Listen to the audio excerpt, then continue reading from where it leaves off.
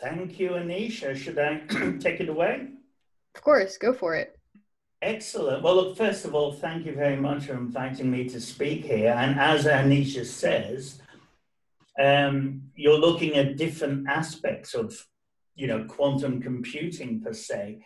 And I feel quite fortunate that I come to quantum computing with a reasonable computer background, but with a very strong cosmology background. I've studied cosmology for 30 years now.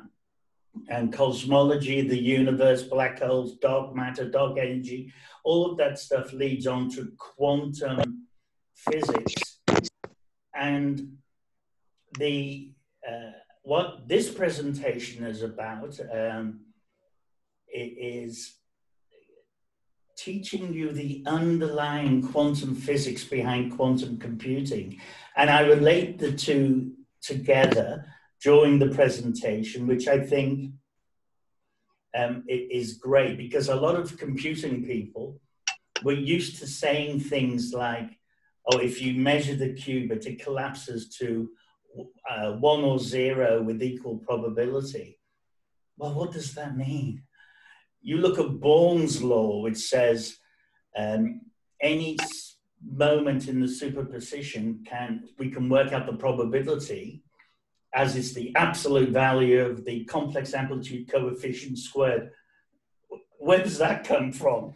So I'll explain the underlying tenets of quantum physics. And somebody there is unmuted. You probably need to mute because I can hear your microphone and things. Okay, but look, let's get straight into it. Oh, there's a Quevo, it doesn't exist, it's Quevo, sorry about that. I changed my slide just 5 minutes before the presentation, which I shouldn't have done. I just wanted to mention that I have Quevo as my company, as Anisha says. I'm the founder and operator of Quevo, which is the Quantum Education Centre of West Australia, where I live. And every Wednesday evening at 7 p.m, hosted on Quantum Appaloosa with Terrell France, I have a Quantums and Answers session where we talk about a certain topic, and then we have questions about that topic and any other questions anybody may have. And on the subject of questions, Anisha's keeping a lookout for any questions and will interrupt me if she sees a particularly good one. I won't be looking at the chat all the time because I'll focus on the presentation, but every so often I'll stop and ask for questions. And when it comes to questions, I ask you this. The purpose of this presentation is to engage people who are new to the subject into quantum physics and quantum computing. So the last thing we need is an exceptionally high-level advanced technical question, which puts everybody off. So when you ask a question, always think, is it for the benefit of the group? I think that's important. I mean, I'll always, if it's an advanced question, you can always DM me and I'll always answer you. But I'm very conscious of going slowly so that the whole group can stay focused. I hate to lose people. I'm a university lecturer. I've lectured for many years. And I used to pride myself on knowing that I wasn't losing people in the audience because I've been there in the presentation and I'm really interested, but because of somebody asking a very technical question, which makes them feel better, but not the whole group. So let's get all of that out of the way. And now I'm going to talk about today's presentation. And it's essentially, I'm going to talk about 2 quantum physics pivotal experiments that are fundamental to the way quantum computers work. And these experiments, honestly, they're so fantastic. Now, the double slit is the first one, which is, it's called in scientific communities, it's actually called the beautiful experiment. And that's because it's been around for so long. It's very easy to say what happens. It's very difficult to say what's going on in the background. And I might mention, these two experiments have been done millions of times, and they are scientifically completely established, peer-reviewed, and accepted. These experiments happen. And what I will tell you happens in these experiments is science. Now, this is quantum mechanics and quantum physics. What is actually happening is called an interpretation. And I'm going to talk about one very good interpretation, which is consciousness. Now, Aristotle said 2,000 years ago, the one thing we'll never understand is the consciousness of human beings. And he's got a point, I guess. We're not that much further ahead to where we were even back then. It's amazing. We don't understand whether the brain controls consciousness or whether consciousness has always been there and we're somehow tapping into it. I'll be talking about the universal consciousness, which is a wave function that we're all part of. We just don't know we're part of it. And that's really wonderful. But look, let's go on to the double slit. So I'm going to talk about this for about 20 minutes. This is, wow, it's fantastic. Now, that's not me. That is Professor Thomas Young in 1801. The double slit was first performed in 1801. I might add, Professor Young didn't realize how important this experiment was going to be. But I'd like to explain the history of it. It's sort of what happened was back in 1801, we weren't sure what light was fundamentally, empirically composed of. Was it a wave, like a sound wave? Or was it a corpuscle or a particle, as Isaac Newton suggested it was? Now, this guy, Thomas Young, he designed this experiment where he let a very little gap in his curtain so that the smallest ray of light he could possibly get would hit. I might, excuse me a second, I'll just put it in, I'll just annotate my mouse so you can see what I'm talking about. The smallest ray of light would come in here and it would hit a front screen, which had two very, very, very, very tiny slits in them. These are just shown so large for illustrative purposes, but the actual slits were very, very small. And then he had a background screen detector where he would see the result of the ray going through the first screen. Now, the point to note is this interference screen at the back. Now, if it's got many stripes in it, vertical stripes in it, it's what we call an interference pattern.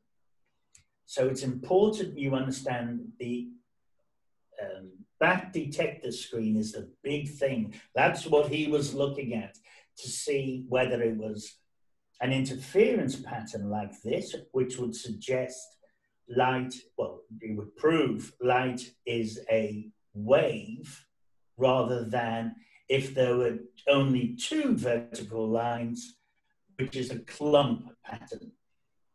So what am I saying? The detector will show either multiple lines, which means light is a wave, or it will show two vertical lines, which imagine if you had a machine gun in front of the first detector here and you were firing bullets, you would just expect to see two lines at the back. So that was the important thing that he wanted to do. He did the experiment, and it came up with an interference pattern, and he immediately ran around the laboratory waving his hand. I've solved the problem. Light is a wave, just like sound.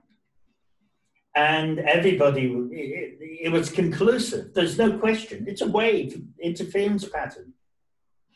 And for 100 years, that was the science until, let me get my mouse back, until this great man, who you all know, I'm sure, Einstein in 1912 or 1905, around that period, Einstein came up with this new fantastic experiment called the photoelectric effect. And actually, that's what he got his Nobel Prize for.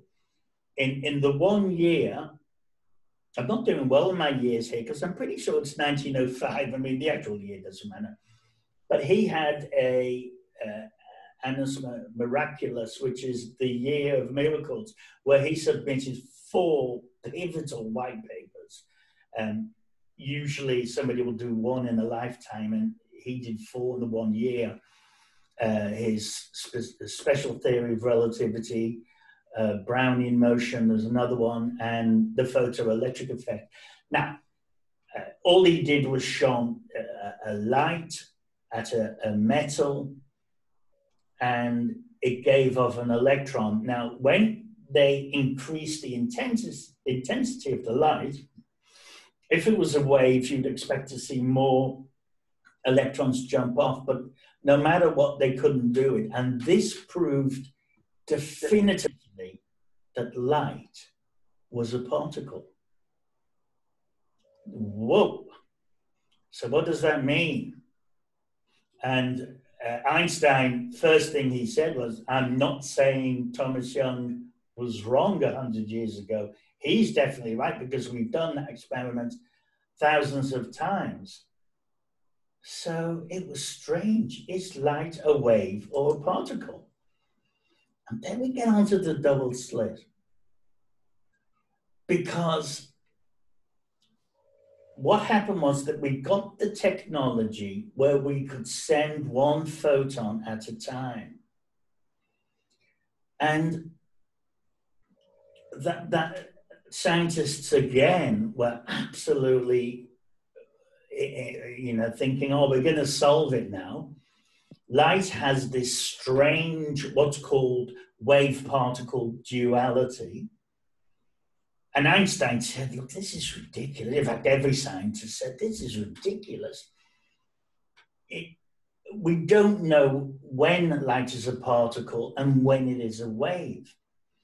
So they were looking at the double slit, and what they did was they sent through 1 electron at a time, or a photon, actually. We're talking about any subatomic particle. So an electron's fine, a photon is fine. A photon's easier to work with because it's polarization rather than your spin. But look, that doesn't matter. The important thing was they sent a photon of light. Now, the photon is the empirical unit of light. And we got to the stage where we could send 1 at a time. So the scientists were all excited because they said, what we'll do is we'll put a camera on the slit, and then we can see it going through the slit, and we can see how it interferes with itself.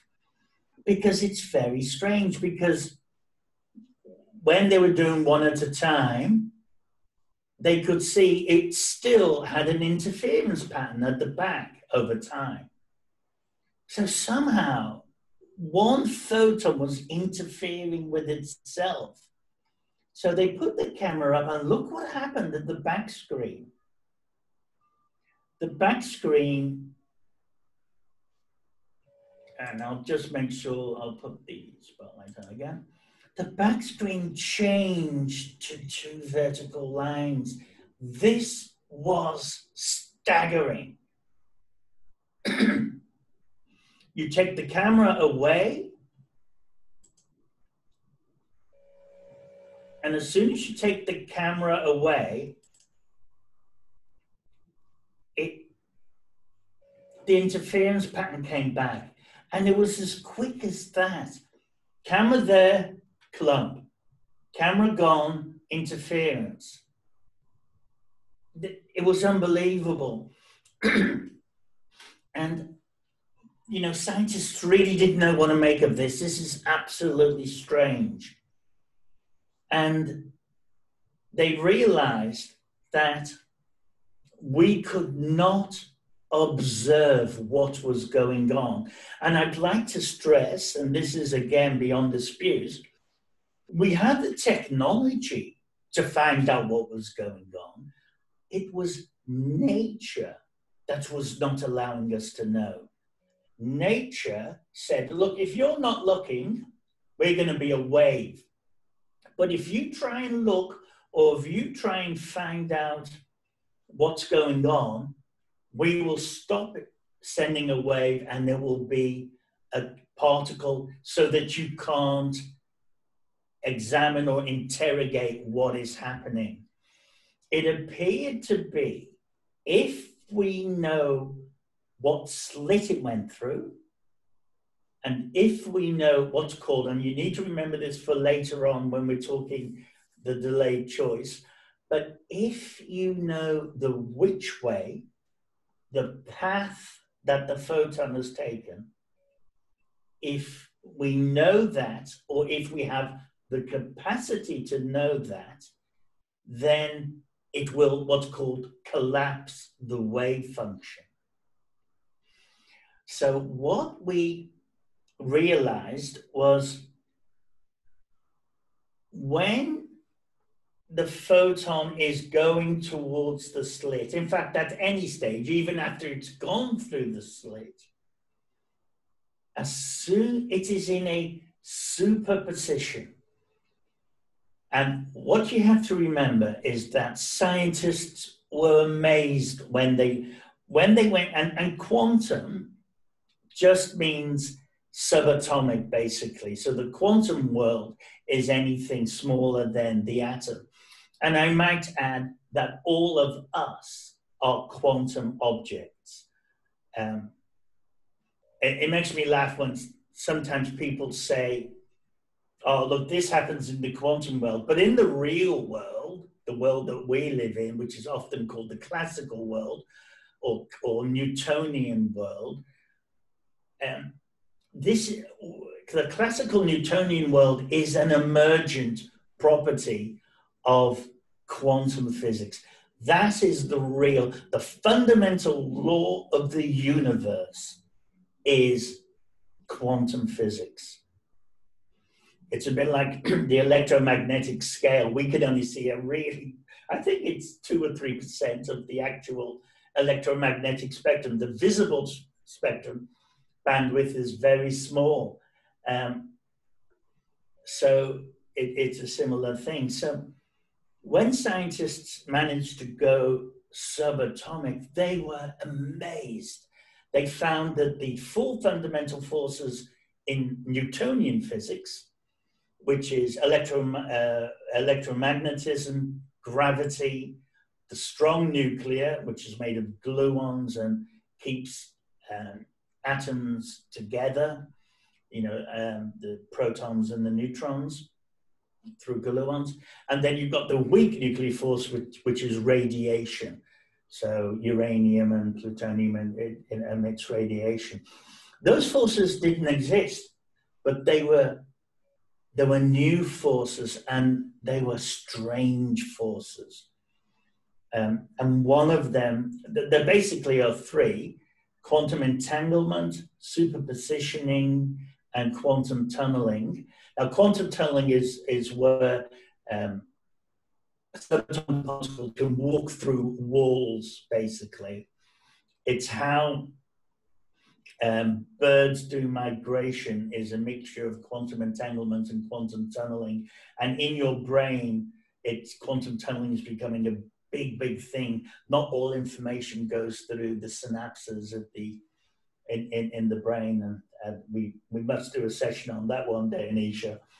But The two that I'll be talking about today is superpositioning and entanglement. And superpositioning is the state a particle, a photon, an electron, a subatomic particle is in until it's observed. So now you would have been taught at school, I certainly was, that the electron goes around the nucleus rather like the Earth orbits the sun. That is not true.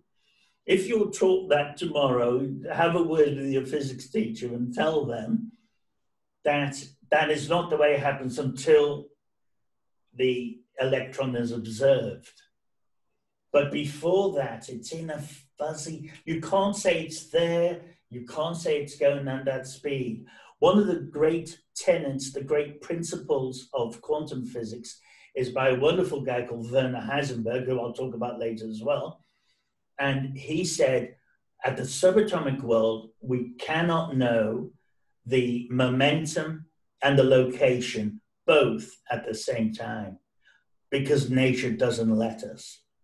There's no physics reason why we shouldn't be able to do it because we can in the real world. If I pick up I said the real world, in the Newtonian world, if I picked up a ball and threw it, and we knew the size and mass and weight and density of the ball, and we knew the force I exerted on it, and we knew the air pressure, all those things, we could tell you pretty accurately exactly where it will land. Well, you can't do that in the subatomic world. And it's nothing works. Superposition does not exist in our classic Newtonian world. It's like saying, we can't look at a microwave over there. We can't, we don't see anything happening when we look at a microwave oven.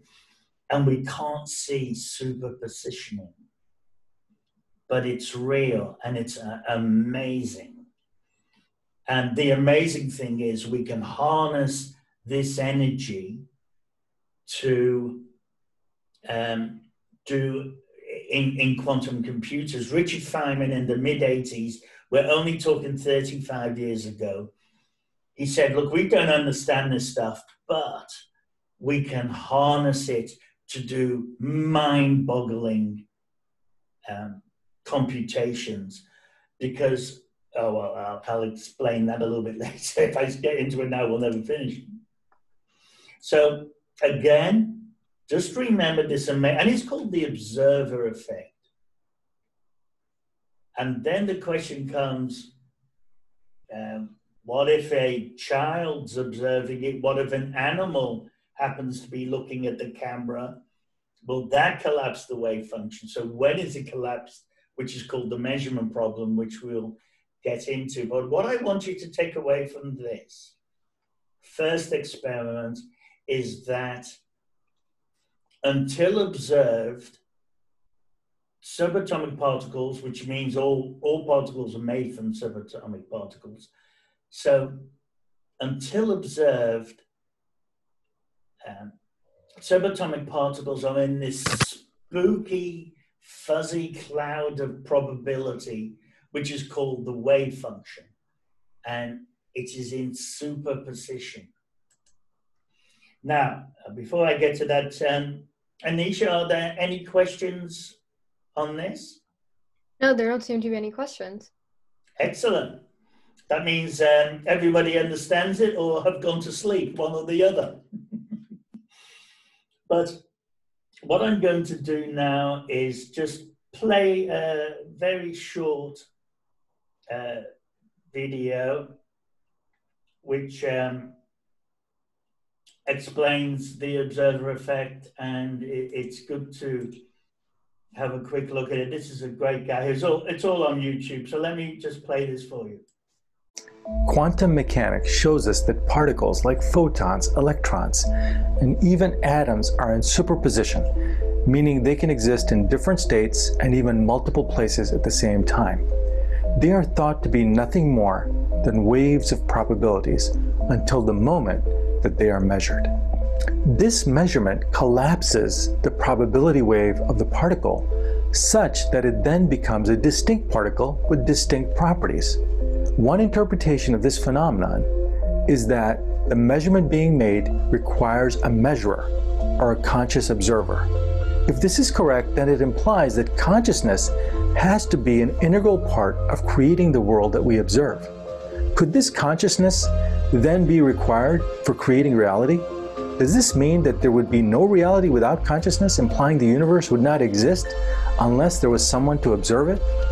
The answer to this profound question is coming up right now. Okay, so there's a little breakdown of the observer effect. Some people put some questions in the chat. There's 2 questions. Okay. Do you want to ask, can you ask them, or would you like me to check? I can read them out loud. Yeah, if you read them, that'd be great. Thanks, Anisha. Why does the observer effect happen in the macroscopic world? It doesn't happen in the macroscopic world. Did they say microscopic or macro? They said macro. Yeah, it doesn't happen in the macroscopic world. That's the amazing thing. Otherwise, we'd be used to that effect. So this only happens in the quantum realm, but it does happen. And we know it happens because we're building computers out of it at the moment. And the beauty of superposition is that up to now, with ordinary computers, with supercomputers, we have the binary system. So we have a system that's either on or off. We've got nothing that's on or off and everything, an infinite world in between. But now we do. And, you know, with superposition. And the beauty is we can map. There's a thing called the block sphere that Terrell did. And by the way, Terrell, that was a great presentation you did on the block sphere. I don't normally, when I record something, I don't watch all the recordings, but I did watch that one, and I'm going to watch it again even because it was a great presentation. So well done, Terrell. But it's actually, superposition means it's many states and many different places at once. And it's all got different probabilities of where it is. And Born's rule will tell us the probability, and Schrödinger equation will tell us the wave function over time.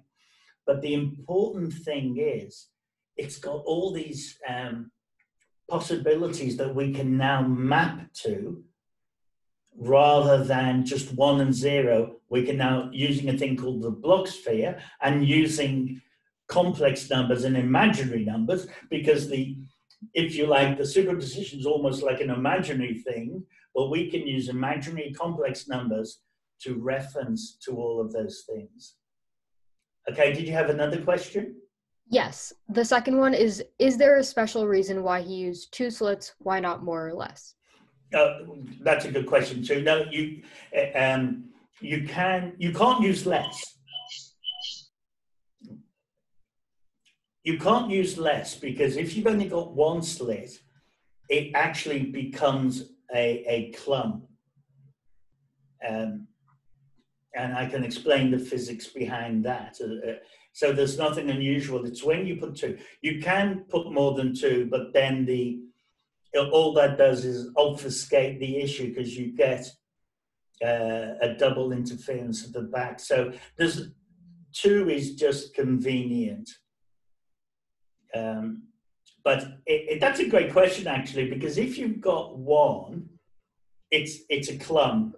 The light will always just show straight through like a particle.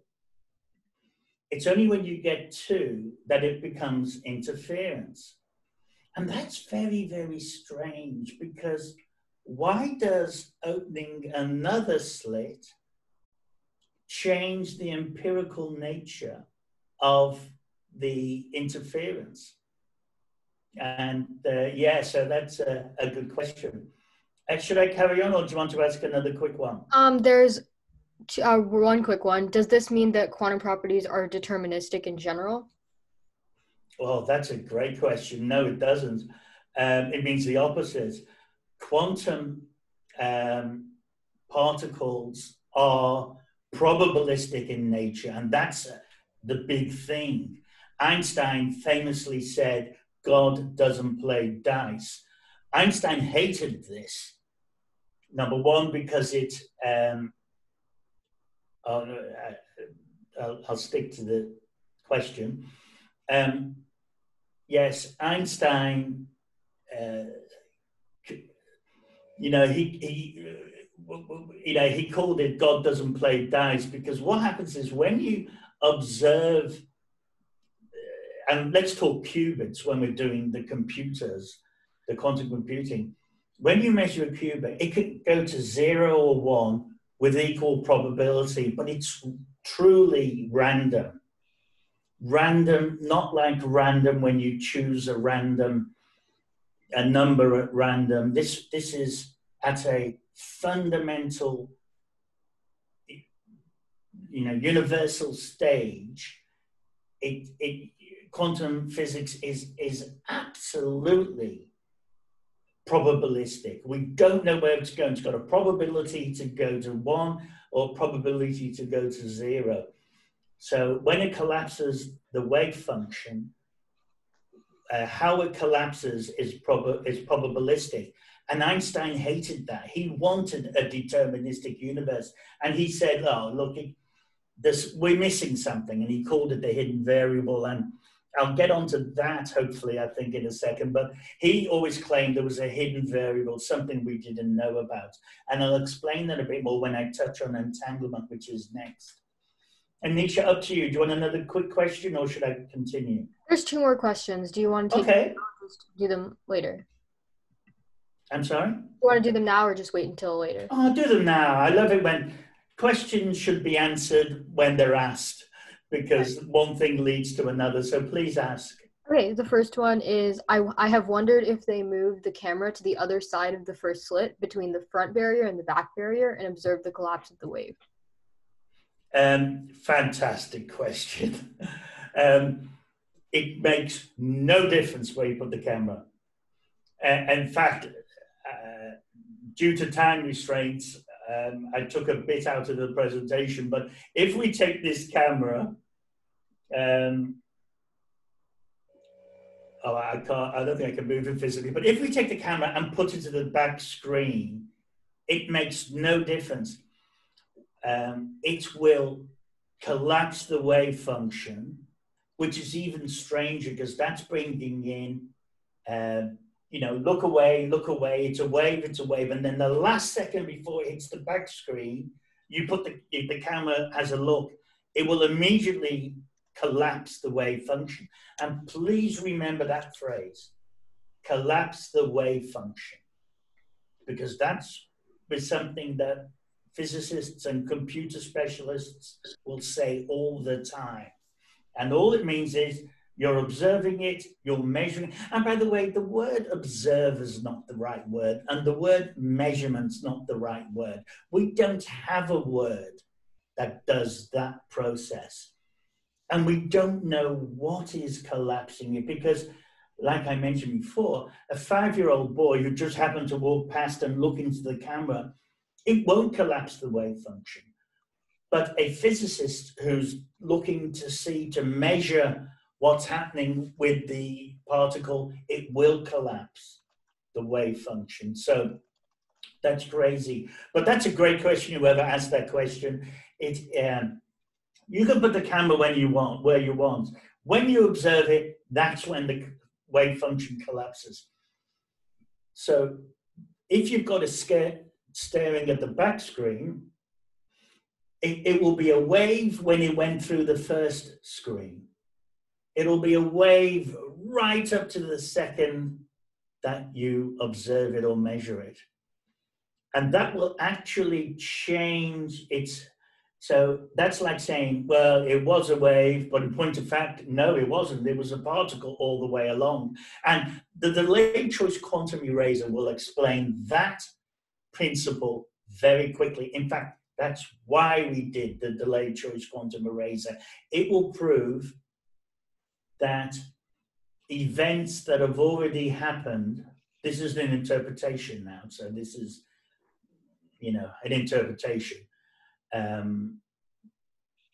Professor Radin says that it's consciousness that actually, collapses the wave function. So, yeah, it's really, really strange. It's sort of like a particle could be coming from a distant galaxy, and I mentioned this later. It could have lived all its life as a wave, but the way we view it when it gets here, if we view through a telescope, it will be a particle. If we view it through an interferometer, so we don't know where it's come from, then it will change its fundamental makeup, its fundamental structure. So that means something that's traveled for 10 billion years as a wave now has traveled 10 billion years as a particle. That's what's called a Gedanken, which is a thought experiment.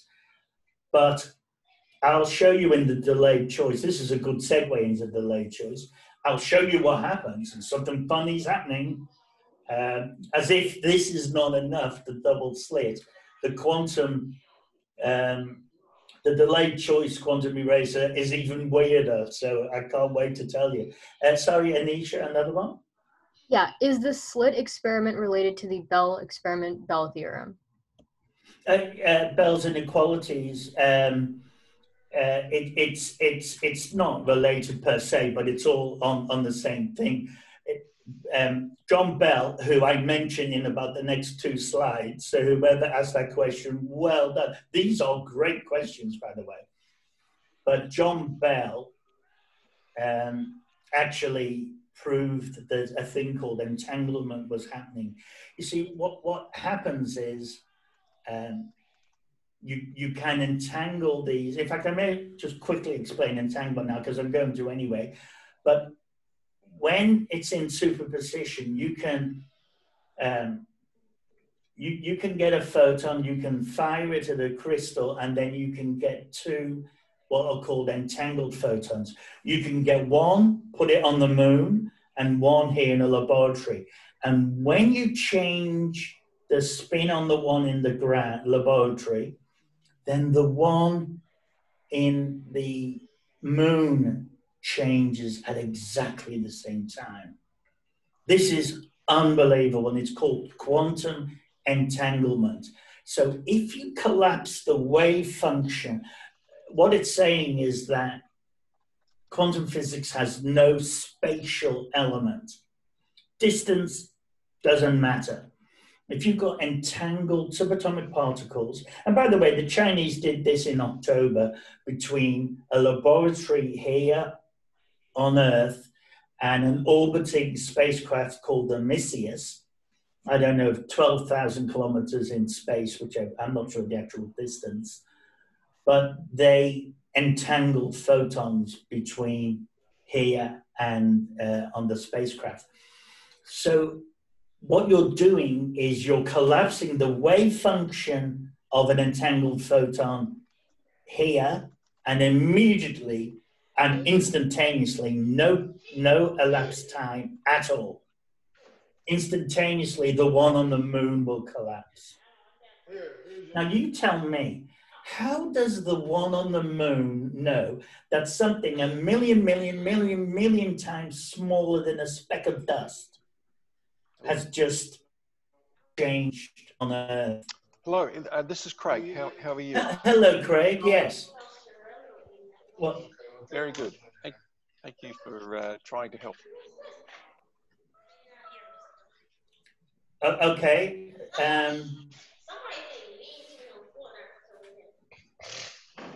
Do you have a question, Craig, or? Oh, he's gone. Yeah, Anisha, any other questions? Yeah, what is your opinion on the Wigner-Friend experiment? Oh my God, who asked that question? Give him or her a huge tick. I could talk about that forever. Well, again, it's an experiment that somebody's off mute. Yeah, I'll look through and see who's off mute. I think if you do a Control M, it'll mute them all. Hopefully not me. But look, and by the way, I don't know the pronunciation, whether it's veganers, wigginers, or winers, friend. But that is fantastic. And whoever asked that question, look, I'm not going to go into it now, only because of time. But there was an experiment done in the university. Whoever asked that question, do DM Anisha, who'll pass it on to me. But there's a huge experiment happened in the University of Edinburgh just last year on Wigner's friend. And what's happening to everybody, I may as well tell you all as succinctly as I can. Wigner's friend is when Anisha and I may be in a laboratory and I say, Anisha, can you just, I'm going to go down the shops. Can you observe the wave function for me? And then what happens is I peek in through the window, if you like, and I collapse the wave function from outside, which is making her see it from the inside. What can happen, it's difficult to explain in a few sentences, but what can happen is, for me, because I've observed it, I know the answer, but Anisha I've collapsed the wave function, but she hasn't. And therefore, is the wave function collapsed or not? In my universe it is, in hers it isn't. And to get back to interpretations, the observer effect is what's called the Copenhagen interpretation by Niels Bohr. And it's generally the main one, if you like. But there's another really exciting one, which you may have heard of, from Hugh Everett, called the many worlds interpretation. And what he is saying is that when you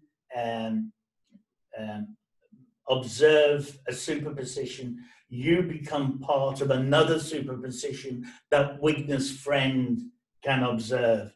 It's, who's observing the observer and who's collapsing it. And he has proven, which is unbelievable, he has proven that, and it's a guy called Massimiliano Proietti. That's the best Italian, I'm assuming he's Italian, accent I can do. In the University of Edinburgh, he did it with his friend, and he proved that there were two realities in our one universe. It's like Anisha and I going into a room, and for me, there's a television. For her, there isn't. It's incredible, isn't it? Because we always thought there was an objective reality. And we all interact with the universe in our own way. But the universe itself is always the same. But this is showing there are different realities. It's making Hugh Everett's many worlds. And incidentally, to that other wonderful question about deterministic and probabilistic, Hugh Everett's, and by the way, Hugh Everett was absolutely scorned and ridiculed when he came up with the many worlds theorem in the mid-60s. But one of the beauties of his theory was that it meant the universe is deterministic, because the wave function is collapsing somewhere. When I observe it and I become part of it, for me it's collapsed, but for the rest of the world it hasn't. And then what he's saying is there are, when it's collapsing all of the time, and when I observe it, it may collapse in one universe, but in another one, I've looked at it and it hasn't collapsed, or I haven't observed it actually in another universe. So I end up having all of these infinite number of universes, worlds where, Germany won World War II and the Twin Towers are still existing. So that's what it's suggesting. And as incredible as it sounds, and by the way, Sean Carroll, who you may know is one of the greatest living theoretical physicists, he's a big proponent of Hugh Everett. But I hope that answers the question, but Wigner's friend is a very great one, which I'm happy to talk about at some stage. Anisha, do you want me to carry on? There's one more quick one. Does a particle return to being a wave once it returns to an unobserved state? Great question. No. It is forever changed. The superposition is observed once and then that's it. So it can't go back to being a wave. It sort of exists forever. And if you carry on from that, it's sort of saying a subatomic particle, which is a particle, because a particle is made up of many, many subatomic particles. A subatomic particle is only real if there is a conscious observer. And now you can start talking. I'm not a religious person. I'm not a spiritual, mystical person.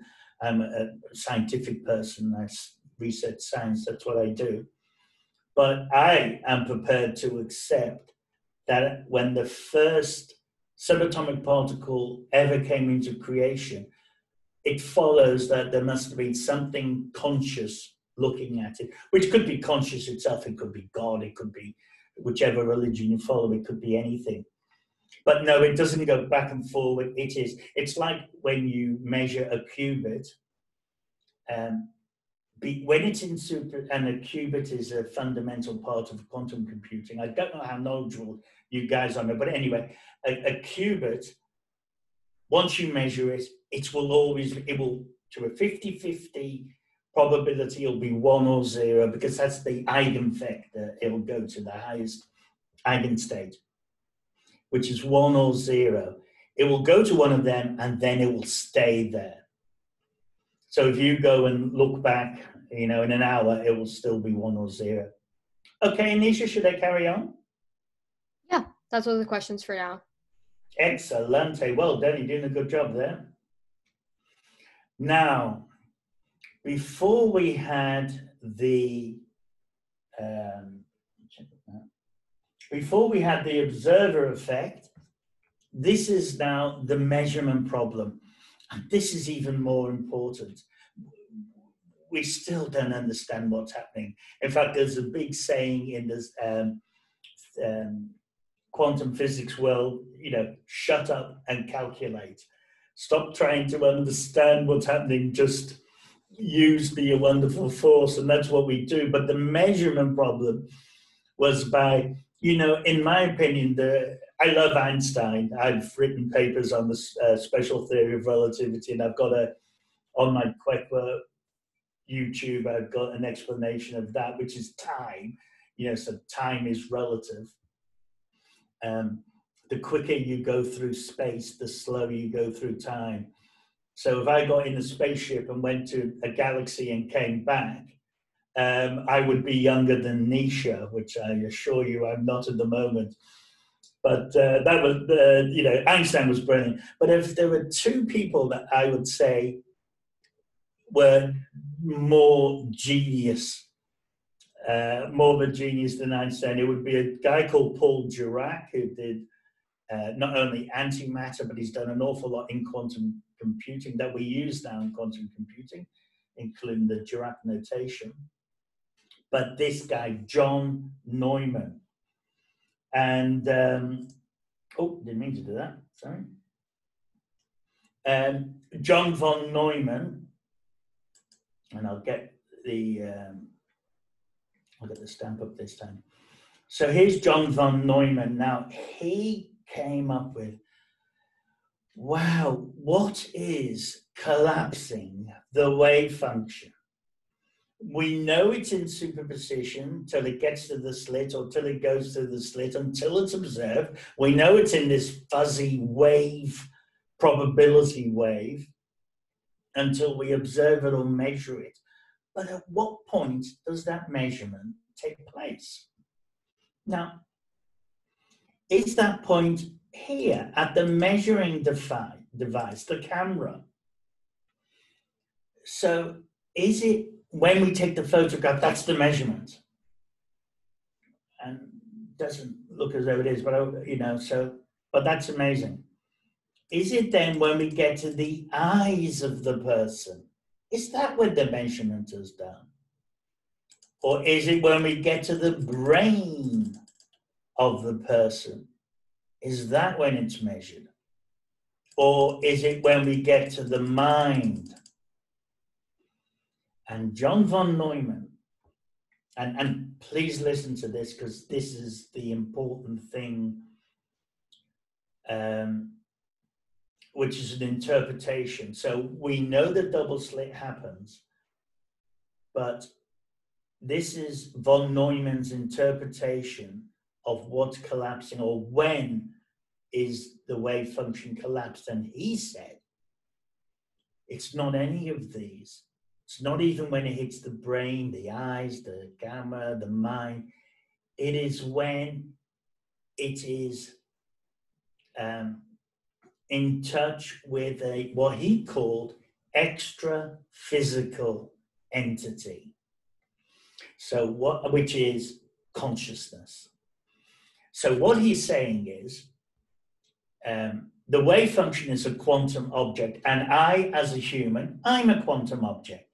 So I cannot collapse the wave function because I'm quantum. So you just become part of, back to Wigner's friend, you become part of the superposition. You become entangled with what you're trying to collapse, the wave function. So if it's your eyes, they're quantum, your mind, your brain, it's not, and this is called the von Neumann chain.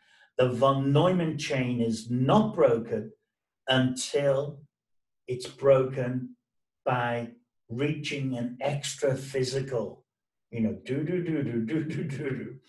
something that's not a quantum object, and he called that consciousness. Now let me, by the way, I hope you could hear the sound before, but I'm going to play, where's that going? Let me, I'm going to play another video. Anisha, with the other video, I can't remember if I've got the, it clicked. Could you hear the sound? Yeah, the sound was perfect. Great, okay, so that's all okay then. I need to take my annotations. I need to clear all those drawings. Excuse me for this. And what I'll do is play a short video for you on the conscious thing. And this is Dean Radden, who I'll be talking about in the consciousness. So there's something peculiar about observation. And this is, of course, the quantum measurement problem, which has been described before here, but I'm going to do it in a simpler form. You have some sort of a system, which could be a double slit, any kind of physical system, some sort of measuring apparatus. And the measuring apparatus does an observation of the system. From a quantum perspective, you take the tensor product between the two quantum systems, the two physical systems, and you end up with a system and the measurement apparatus no longer being independent. So we can say that the two physical systems are entangled. So from a quantum perspective, we're just dealing with complex waves. There's no particle-like behavior yet. John Bell made this sketch to illustrate the problem. Well, where does the measurement end? So if you imagine that you have a photon and it goes through two slits and it hits a screen, you might have a photodetector, and then you might have a human a counter that looks at the number of times that the photodetector goes off, and then the human eye and the human brain. All of those are physical systems. All of them are therefore quantum. Well, why do we see a particle? Why does observation make a difference? So this is sometimes called the von Neumann chain or the Heisenberg chain. Where is the cut made? When does quantum become classical? John von Neumann said that the measurement chain ends only when knowledge of the measurement is registered by what he called an extra physical factor. In other words, you can't use another physical system to end the chain because it just becomes more quantum. So you need something extra physical, by which he meant consciousness. And he wasn't alone in his opinion. Almost all of the founders of quantum mechanics said something like this. in various ways, but go all the way back to Bohr and even Planck. They all said something like this, and this continues to the present day, as you know. This is today a minority opinion within physics, but nevertheless, it has a pretty prominent background. So I've been aware of this, of course, and everyone offers theories about consciousness, but nobody does anything about it when it comes to this particular problem, the measurement problem. So what we did in the laboratory is we built a double slit system. Okay.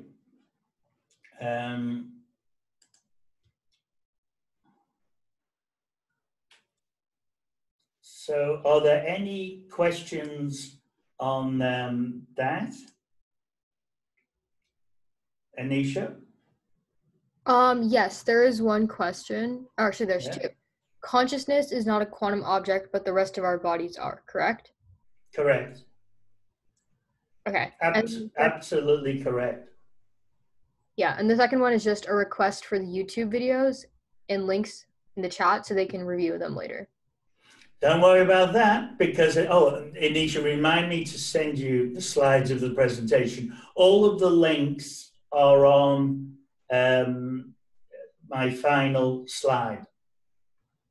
A couple of slides, which I'll give to Anisha so she can put it on our website, and you'll get all the slides with all the YouTube links, and also I've put the white papers on there, etc. Do you want me to carry on, Anisha, or do you have a question? There's one more question. How can we start measuring this? How can we start measuring this?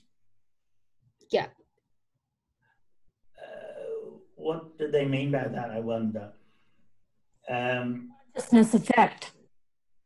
Oh, hello, whoever said that. Say that again. Hi, it's Lorraine, and I'm wondering, how can you start to put together experiments to measure the consciousness effect? Oh, fantastic. I'm just going to go into that because that's a great question, Lorraine. That's exactly what Professor Radden, you're going to love the next bit. Professor Radden said, as you may have seen on the video, he said, "Oh, I'm tired of people saying it's consciousness. I want to come up with an experiment that will prove its consciousness, and you'll find it's not as easy as he first thought." Thanks for that question, because it's very difficult to prove, but that's exactly what he tried to do, and I'll explain that to you now. Oh, before I do that, I just wanted to relate it to quantum computing, because you're going to hear things in quantum computing, and now you'll know the physics behind it. So I think I've mentioned most of them before, actually. The no cloning theorem is important, the fourth one down. In quantum computers, as wonderful as they are, you can't copy and paste anything. Imagine how frustrating that is. And you can't do that because of the Heisenberg uncertainty principle. Now you know why you can't do it. If you just joined a quantum computing course, they would just tell you you can't do it. They'll tell you the qubit collapses. They'll tell you the probability of the wave function collapsing at any particular state is equal to the absolute value of the complex amplitude squared. But now you know a bit of what's going on in the background. Okay. Oh, I forgot. Yeah, the delayed choice quantum eraser. This I'll talk about this before we get onto consciousness. I don't know how I'm doing for time. I know you said an hour and 20 minutes or something, so I've got quarter of an hour. That's fine. Okay, this experiment is incredible, and it's only 20 years old. You won't believe this. If you already knew about the double slit, that's wonderful. Not many people know about the delayed choice quantum eraser, which is just 20 years old. It's actually the double slit, but with entangled particles. So, as I say, it's basically the double slit with entangled photons. And it proves that what people were saying was, if you measure it, then you're interfering with the source of light, because that's how you measure. You send a particle of light which says, oh, I've hit something or I haven't, and bounces off or back. And people were saying, oh, the double slit just does that. It's not collapsing anything. What's happening is you're interfering with the actual photon. The DCQE proves that, that with no measurement happening whatsoever, and the only difference between two photons is the fact that one you can know what slit it went through, and the other you don't. And just by that difference alone will make the one you know the path collapse. I'll explain in the diagram. And as I said before, it shows us that the future can affect the past, or something like that is happening. Now, it is a complex experiment, but you only really need to know about 4 pieces of equipment. A BBO crystal, which is a barium borate oxide crystal, a prism. So the BBO crystal gives you entangled particles. The prism will direct the photon. The beam splitter is a piece of, it's like a mirror where 50% of the time, and this is very well known, that 50% of the time the photon will go through, and 50% of the time it will be reflected. This is due to polarization. That's why it's so good. Photons are better than electrons. It's all the same. And then the detector board. So here's the experiment. This is what it looks like. And as I say, it was only done in 1999. What I'll do is I'll get my trusty stamp out again, and I will show you where everything is. So the BBO crystal is here. So as soon as the photon comes through the top slit or the bottom slit, it hits the BBO crystal. And then you have an entangled pair. So you've got an entangled top pair. One goes this way and the other goes that way. And you've got an entangled. No está bien. Igual yo creo que me voy a... Try and, if you can mute yourselves, please. And then the bottom one, entangled photon one goes up and one goes down. So that's all that the BBO crystal is doing. Then you've got the prism here and the prism there, a Glenn-Thompson prism. And all that's doing is focusing the photon where you want it to go. Then you have the beam splitters. We've got 3 of them here. Now bear in mind, so when a photon comes here, 50% of the time it will go through to hit this normal mirror, and 50% of the time it will come back here.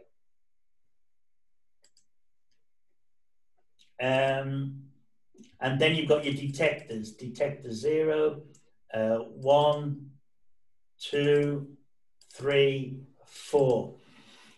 They're there so that we know whether it's a wave or an interference. Now, I could literally take hours and hours explaining this experiment, but if you can roughly follow what I've just said, then I will now explain why we've done it this way. What I will do is show you, I'll compare detector 0, and it's the same for the others. I'll compare detector 0 with detector 3. Now, with detector 0, we don't know which slit it came through. We cannot know, because it could have come through the top slit, or it could have come through the bottom slit. We don't know. So can somebody tell me what pattern we would expect at D0? Would it be an interference pattern or a clump?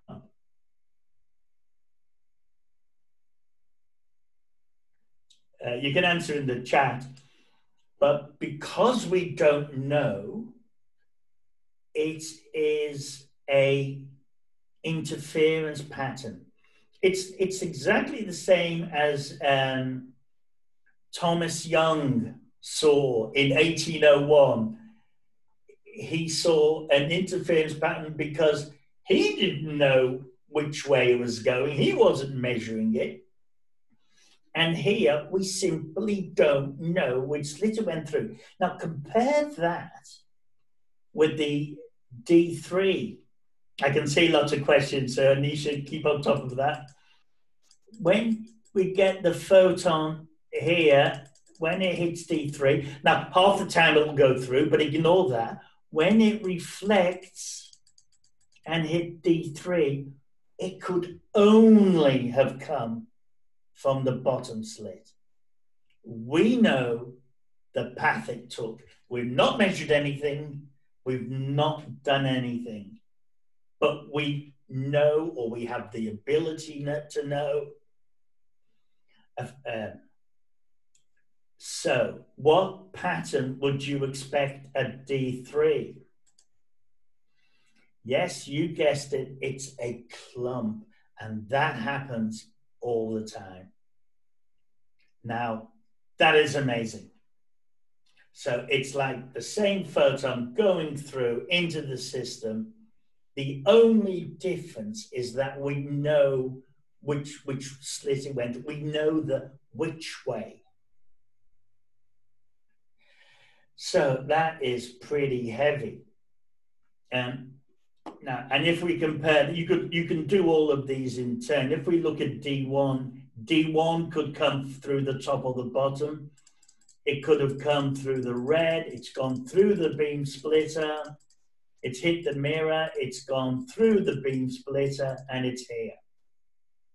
Or I have to, yeah. So, or it could have come through here, through the prism, through the splitter, through that split. Oh no, that's not right. Oh yeah. Up to this, and then not gone through, bounced off, and come here. So at D1, again, it would be an interference. The point is, it's always the same. If we know where it's gone, it will be a clump. Now, could this get any weirder? And the answer is, this is quantum physics, and yes, it can. Let me explain.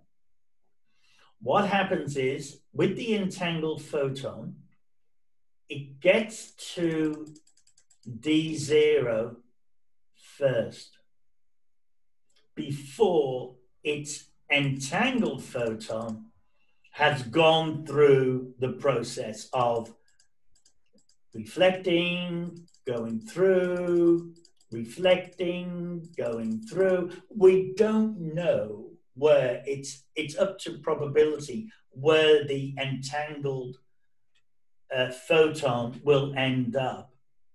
But here's the amazing thing. So it takes longer for this to go through. But when this goes through and it's a which way, like at D4 or D3, so so we know where it is, and that will be a clump pattern. On D0, we will have a clump pattern. Even though we don't know where it went, the entangled photon somehow knows what's going to happen with its entangled photon when it goes through this system, which is called the quantum eraser part, where it goes through, where it bounces off or it doesn't bounce off in probabilities. It will change if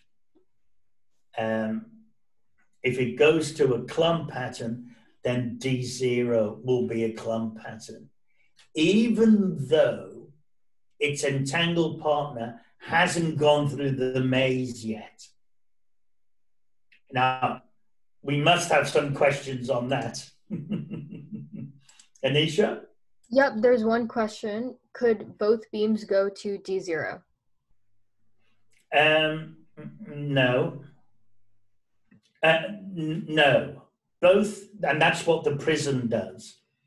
So both photons, the same photon, both entangled pairs, each of the entangled pair can't go to the same. Well, it could do, but we deliberately make it not. That's what the great question. That's what the GT prism does. It splits them up because we don't want them to go to. That wouldn't tell us anything. What we want is one to go one way where we know it's going, and then the other one to go through this indeterminate maze of beam splitters. And so we don't know where it's going, because the whole point of the delayed choice experiment was to show that when all things are equal, except we know the path of one of them, then it will be a clump or a interference pattern. And they were. This is only 20 years ago. Yeah. Any other questions? So, Eamonn, I have a question. This is Lorraine. Oh. So, and I don't think I could type all this. So, okay. That when you have these entangled particles, somehow the particles know that their entangled partner is going to be measured, and so they turn into a clump even before the measurement occurs? Correct. Oh my gosh. Oh, Lorraine, I love you. And you have such a great accent. I was thinking about you. Yeah, look, you've got it in one. You've got it exactly right. That happens. It happens every time. No, always. But we don't know why. So the interpretation is somehow, does the future affect what's already happened in the past? And that is the interpretation. Anisha, I may just go on now because I've really got to get through the consciousness in about 5 minutes. Yeah. We can come back to questions, okay? Yeah. Excellent. This is the galaxy thing, which, God, I hate to go quickly through this, but remember the quantum eraser that Lorraine has just pointed out? Well, if we use a telescope to look at a photon from a distant galaxy, and then we know where it's come. But if we got the light and we didn't look at it, but we put it through what's called an interferometer, we would not know where it's come from. So that photon, which has traveled for 10 billion years as a particle, its whole history could be changed. Or not could be, would. Well, this is a Gedanken, a thought experiment. So in the delayed choice, the difference in time is 0.0000001 of a second. But Wheeler, great guy, was just saying, hey, doesn't matter how small the difference in time is, it could be 10 billion years. Okay, I have to quickly go through the random experiment. So he sort of said, look, I'm going to prove it. So someone asked before about how can we prove its consciousness? And the answer is we really can't. So it's an interpretation, if you like. But what Professor Radin did, he got his own double slit set up, and then he got transcendental meditators from India, Tibet, Nepal, these people who were in touch with their consciousness better than your average person. He did 2 distinct groups, and what happened was the light came on and they had to focus on a photon going through one of the slits. Long story short, the transcendental meditators were significantly better than ordinary people. He then went into different rooms, no difference. Different countries, no difference. Over the internet, no difference. But over the internet, and he's got 80 gigabytes of supporting data. And also he's reproduced these experiments And there's a thing called the sigma testing. The hunt for the Higgs boson, the God particle, got to something like 3 sigma, and they got a Nobel Prize for it. And Dean Radin got to 4 sigma, and he's saying, what do you guys want from me? But over the internet, it was amazing. What he did was they did it over the internet, but they wrote a Linux simulator. So what was happening? They would do the experiment, a light would come on the computer of the person would focus for 10 seconds, and then it would go off, la-di-da-di-da. But what he did was he sometimes, all that data, he simulated it, and then he had a real human on it. And then again, to a significant result, the human data, where there was a human present, it collapsed the wave function. When it was just a program, it didn't. Wow. So, that's why, now, again, I want to stress that's his interpretation, and he's saying, hey, everybody, here's the proof, but it's not science yet. Only last year, Wolosek and von Stilfried did a critique, and they said, look, it's a false positive. And that's when you know the outcome of what you're going to do, and therefore that makes you biased without you even subconsciously knowing it. You favor a result, and that they would have to, and again, I've got links to all of the critiques so you can go through it. Dean Radin responded to that. He said, you're not happy, but he wasn't happy, and he said, they said he wasn't doing enough, and he said, I'm doing more than other experiments that have been approved. So it's still an ongoing thing. So one thing to know about the false positive, it is real. There was a big experiment called the OPERA, O-P-E-R-A experiment, where they showed that the neutrino was going faster than light. And they actually they reproduced the experiment. It happened every time. And it was science for about 5 years until it was proven that it was a false positive. People wanted it to be faster than light, if you like. So I won't go into all of that because it's a scientific paper. As promised, here's the YouTubes, and here's many references, and YouTubes again, and research papers, and Nisha, that is that. So amazing. There is. Since there is a time delay in the 2 results, can you do something to change the entanglement, or really the future does affect the past?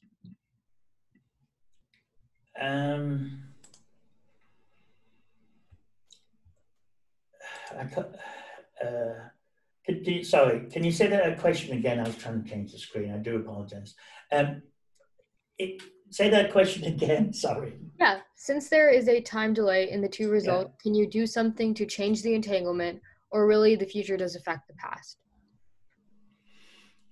Well, you can't do anything to change the entanglement. I'm not sure what they mean by that. So they are entangled, and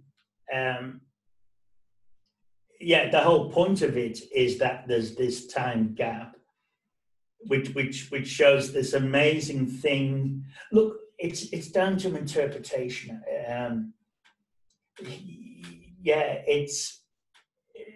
It happens.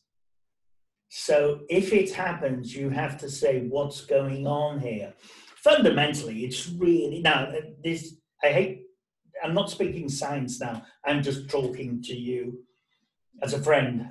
I'm just telling you my opinion. Time does not exist in the quantum world. We quite often hear about the universe. How did the universe begin, of course? And how can something come from nothing? And the answer is, in the quantum world, it happens all the time. Things arrive before they've got there. It's all very, very strange, and Paul Dirac's done a lot of work on that. Now, it's time does not exist in the quantum realm. This is me speaking. So it doesn't care that it's the future changing the past or the past changing the future. The quantum world doesn't get hung up on it because it doesn't exist. And I might just add, there's a thing called temporal quantum or quantum temporal entanglement, which is even more amazing. And what happens is you entangle two particles, then you entangle one of those particles with another one, and then you link it on, and then in the future you create another entanglement partner that entangles with that one. But what that means is, if you go back to the first entanglement, it means you could write an encryption code that's actually written on an atom that doesn't exist yet. It only exists in the future. So it's amazing. So that's my interpretation. And there are other people's interpretations. But I hope that answers the question. They asked a follow-up. So measuring the entangled photon will collapse the wave function of something that happened already? Yes. So when you measure anything, it collapses it. So the collapse, and now we're talking about when does the measurement take place. But the first one will collapse before its entangled partner. But somehow it knows to collapse as a clump when it hits a detector, when its entangled partner in the future hits its detector. So I hope that answers that question. The next question is, what types of effects could a human consciousness have on the particles, signals, energy, etc.? That's a great question. And I'm not the right person to answer that because I always say about quantum physics, the beauty of it is that it combines cosmology, metaphysics, theology, epistemology. It really is in charge of all these. It connects all of these wonderful disciplines. So when you talk about the power of consciousness, the jury is still out, and I want to make that very clear. But there is a thing, if Radin is correct, and let's face it, it looks as though he is, and let's face it, he's not alone. John von Neumann believes it, or believed it, and a lot of the other pioneers believed in something similar. So anybody who says it's not consciousness collapsing the wave function, they haven't got an alternate answer. So it's the best we've got at the moment. So when you're collapsing it, if it's a 5-year-old boy or a physicist, the physicist will collapse it and the 5-year-old boy won't. But it's not the physicist collapsing it. It's his consciousness that's ostensibly collapsing it. So it's strange. Look, it's all strange. It's weird, but it happens. It happens all the time. And the amazing thing is that we can harness it to produce mind-boggling computations, which is what we're doing now in the quantum world.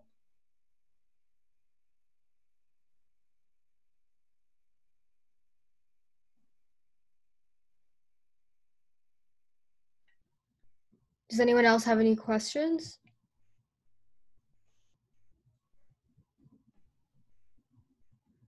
For the person who said, can you tell us about the talking topic because you were late, we will be sending out the recording to everyone who signed up but was unable to make it.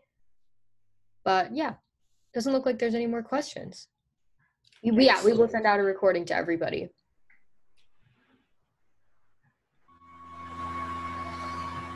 Cool. Okay, thank you everyone for coming. We're really happy to have you. It was an amazing presentation. Thank you, Eamonn, for having everyone and doing so well. And yeah, have a nice night. wherever you are, wherever part of the globe. Thank you again. Thank you very much, and talk to you soon, Anisha, and goodbye to everybody, and thank you for your attendance. Thank you so much. Yeah, if anyone has any questions, feel free to email Q-munity, contact us, and we can send them over to Eamonn. And we will send out a recording as well with the slide deck. All right, bye everyone. Bye, Anisha.